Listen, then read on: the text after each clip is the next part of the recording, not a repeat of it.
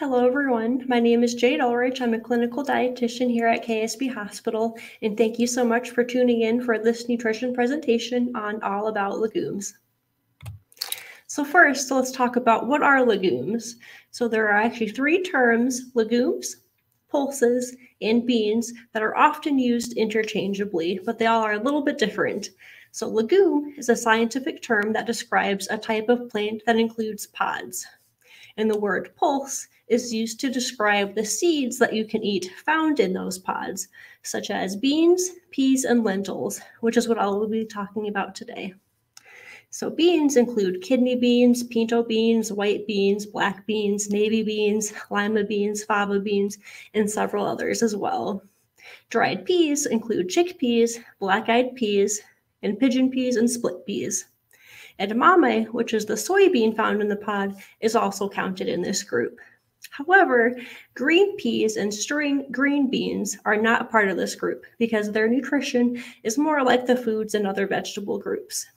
And so you can see in these two pictures here, the pod, which is the legume, and the peas in the top picture and the beans in the bottom picture are the pulses. So here are some health benefits of legumes or pulses. So the nutrition found in pulses, again, these are the beans, peas, and lentils, are similar to foods found both in the vegetables food group and the protein food group. So like vegetables, pulses are excellent sources of fiber, folate, and potassium. And like the protein foods group, pulses are excellent sources of plant protein and also provide iron and zinc.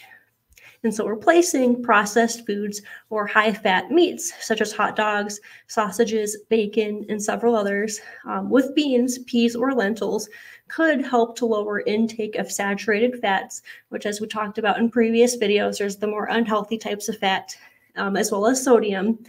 And so these can also increase your intake of dietary fiber. So therefore, including pulses in your diet can have benefits toward heart health, digestive health, and weight management.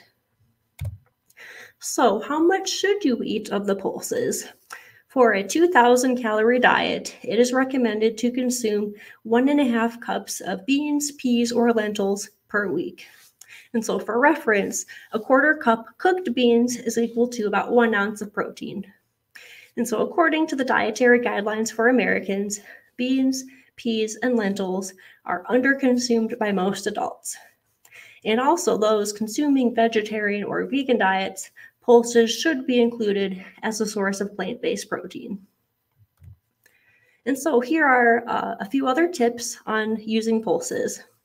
So pulses are inexpensive and can be used in a variety of recipes.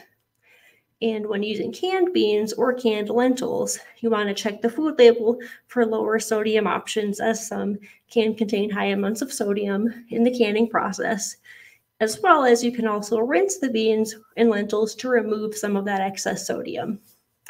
Canned beans and lentils are also pre-cooked, meaning that they are ready to add to your recipes, whereas dried beans and lentils will require some extra preparation before they can be used in a recipe.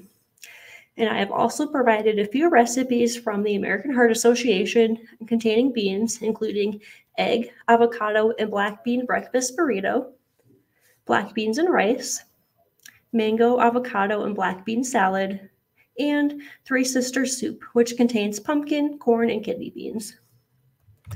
So thank you so much for joining me for this presentation on all about legumes. I hope you learned a little bit more about the difference between legumes and pulses, the health benefits of pulses, and tips on cooking with pulses. And again, be sure to check out the link in the description of the video for those 4 bean recipes. Thank you so much and have a good night.